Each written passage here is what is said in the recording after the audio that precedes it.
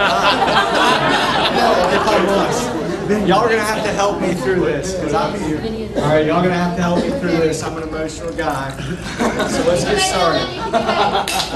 Appreciate it. So, hello everyone. For y'all that don't know, my name is Dylan. Hey, Dylan. All right, hey y'all. All right. I memorized this on the plane ride from Jacksonville to Atlanta, so that didn't give me enough time. That was only 45 minutes. So let me first start off by saying thank you to the Bennetts. Y'all put on such a great event tonight. Yeah. Y'all are my second family. I truly love both of y'all. And I couldn't have graduated high school or even college with my parents. It took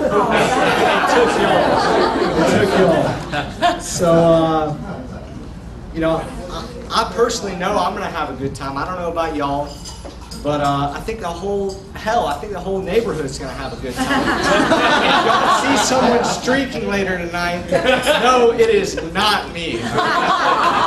So, when Brock first asked me to give a speech, that was about 2 days ago, just terrible notice by him, terrible timing. But, you know, I was shocked. I didn't know I'd have this great opportunity. Brock's been my best friend since 7th grade. We'll get into that.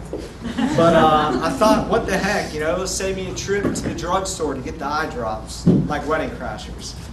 And so his one request that I didn't embarrass him.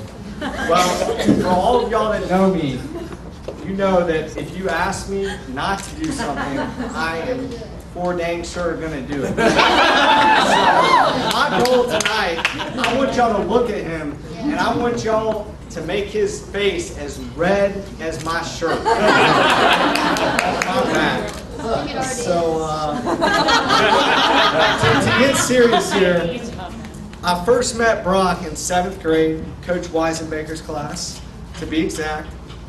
And I immediately knew I was going to be this kid's friend. He walked in with Jordan gear, dressed head to toe. I'm talking socks, shoes, shorts. He had a shirt. He had a hat.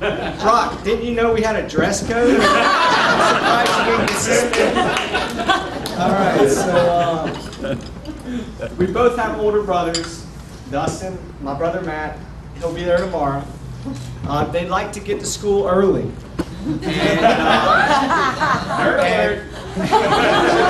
And so me and Brock used to shoot the breeze, so to speak, in the hallway. Brock didn't like to hang out with his brother in the car, and I can think of a big reason why not. Right back at you for earlier tonight. So let's see. As we got older, we started to hang out more. Brock asked me to go up to Boston to visit his brother Dustin. We had a great time. We let's see. I'm sorry. What about Boston? From that point, I knew that Brock would be the voice on my right shoulder saying, "Hey, you do not need to do this," and I was on my left shoulder saying, "Hey, not only do this, but go big or go home." And that's all I got to say about that. So, we also had a great time. We went out to visit my brother in Colorado. We had a great time going whitewater rafting. You saw a picture of y'all going whitewater rafting. I think ours might top that though. And for reasons you can ask him later, as well as other events. Come senior year, we got really into working out. Some of y'all might have known that me and him, I got him as healthy as I like to hope that I got him as healthy as he did, or at least on his path. Clearly, you can see I'm not that way. But we started working out. We had this tradition on Friday afternoon after work. We would go to the gym, do one exercise. We would max out on bench. That's all I cared about. And then we would go home. So also we had talked about and we had decided that we would be college roommates. You know, we knew that we were the people to room together to room together no matter where we went. We had an exception though. we agreed that it would not be Auburn. Can I get a roll tide? Roll tide! All right. So, let's see. True story about Alabama, though. Brock and myself had never been to the Alabama campus before orientation. We went there, me and Brock, and our family, obviously, and never stepped foot on that campus before we started. And when we got there, though, Brock saw the size of the gym, and he knew he was at home. So, I ended up missing the first half of my semester at Alabama. I like to think of this as Brock trailblazer, blazing the trail for me. And he knew that I knew that my college was in his, he was thinking of the best interest and knew I was going to have a good time blazing the trail. Definitely was.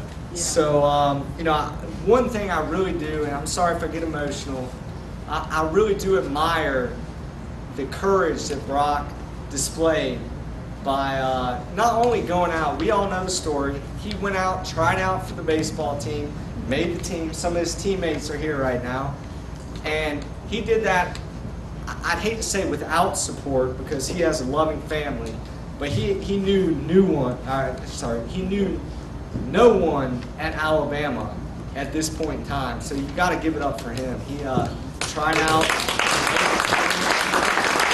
was a pivotal player, and so I love him for that. And let's see here.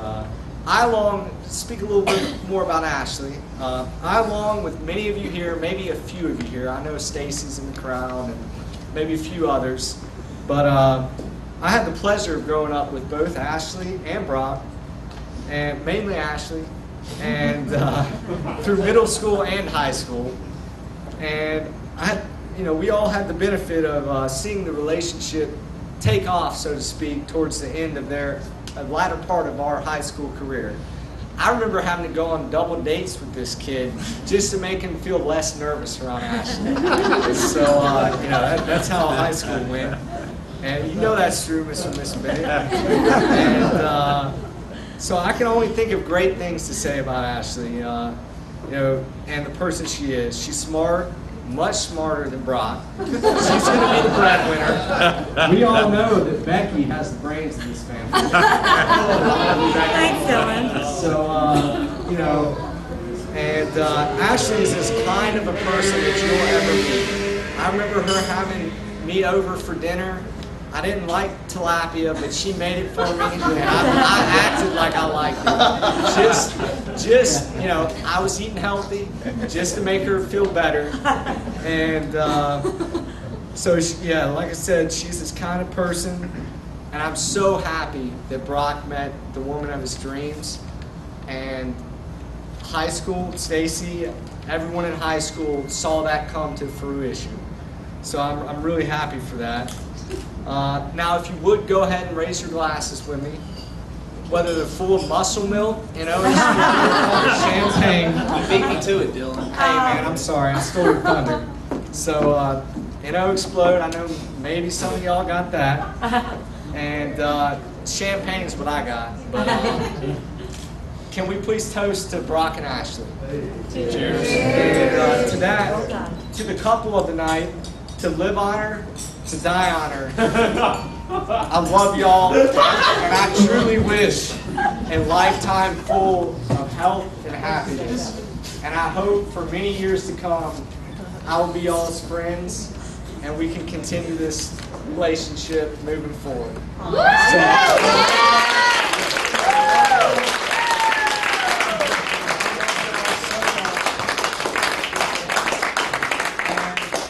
Drop the mic, but I don't want to break it. So.